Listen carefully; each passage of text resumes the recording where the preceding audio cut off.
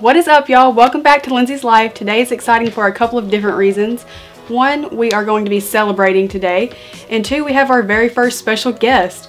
So our special guest is actually having a birthday this week, so that's what we're getting ready to do, is celebrate. And we're gonna make, you know, some goodies, baked goods. I know you just saw a baking video, but I had to do another one. So we're gonna go ahead and bring out our special guest, and he's right here, so come on in.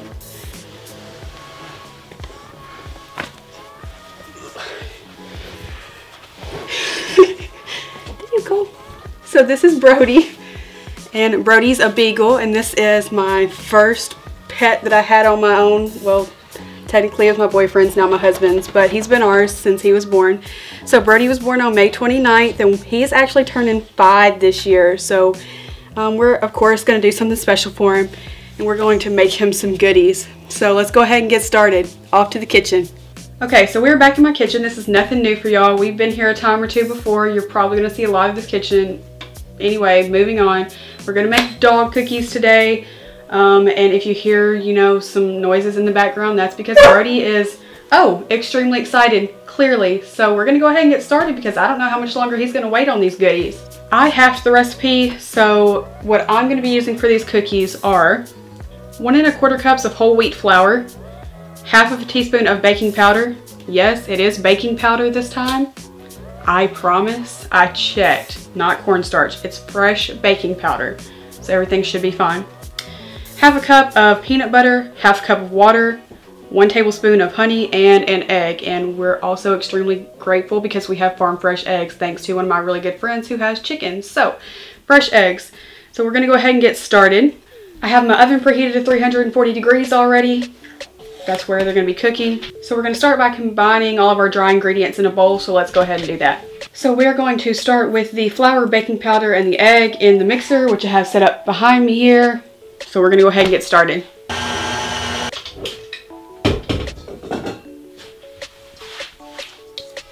Okay, so now that kind of just looks like a little sandy mixture in there. Now we're going to add the water, honey, and peanut butter in and keep mixing. Okay, now they said this would be a really stiff dough, and it definitely is, so you might need to get in with your hands a little bit, but it came together pretty well. Now it says to roll it out onto a floured surface and cut different shapes. We're going to try to do like some bone shapes in there today. I don't have a cookie cutter for dog biscuits, but I don't know, we'll see what we come up with. So here is my ball of dough that I'm going to roll out on this board, and we're going to try to cut out some nice little shapes.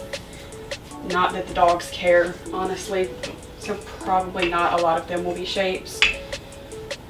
Now hopefully Brody really likes these cookies, because up until about, I don't know, a couple months ago, he would eat just about anything that I would give him. He loved cheese. He would eat basically anything except popcorn. I don't know what's wrong with him, but he did not like popcorn.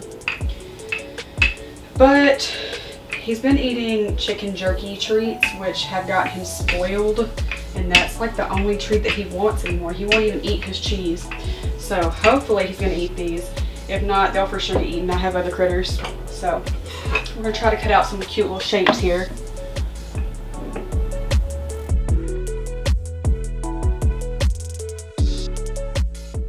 Okay, so now I have my pan of cookies ready, and we're going to put those in the oven at 350 for about 20 minutes until they're darkened up a little bit.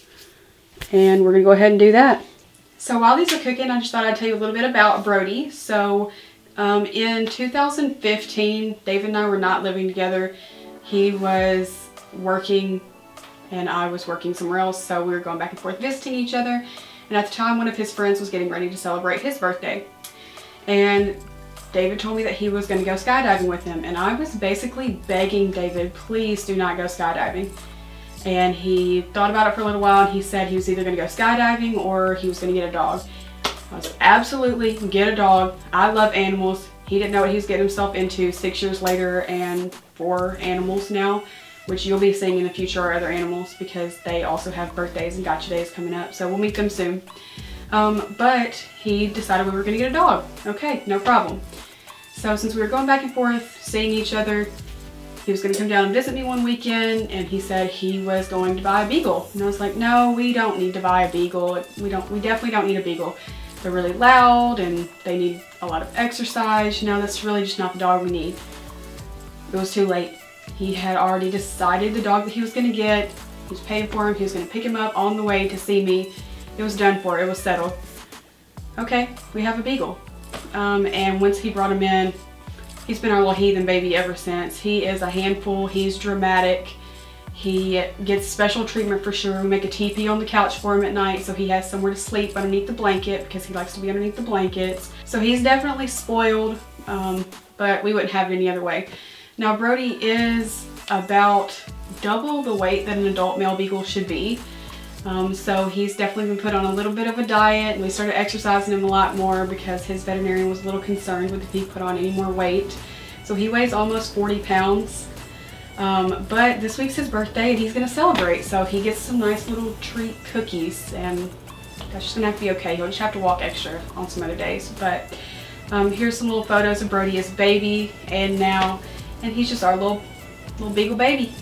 So hopefully he's going to enjoy these treats, and we'll check back in whenever they finish. Okay, so all of my cookies are out of the oven. They're nice and golden brown, and now I'm going to put them on this cooling rack so that they can cool off all the way so that we can feed them Brody and see what his opinion is. So I'm just going to go ahead and do that.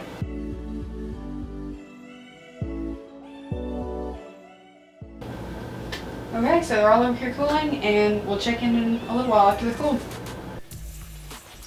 Okay, the moment of truth, y'all.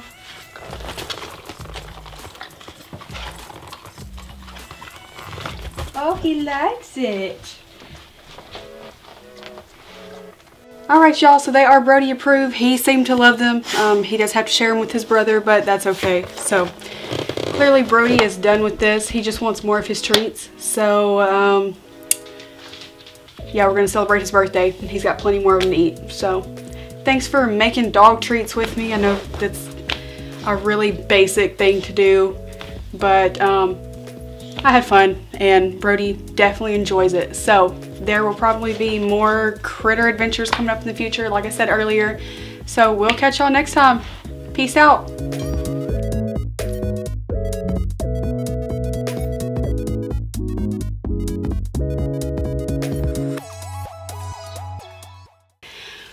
What is up, y'all? Welcome back to Lindsay's Life. Today is not you. Back up, please.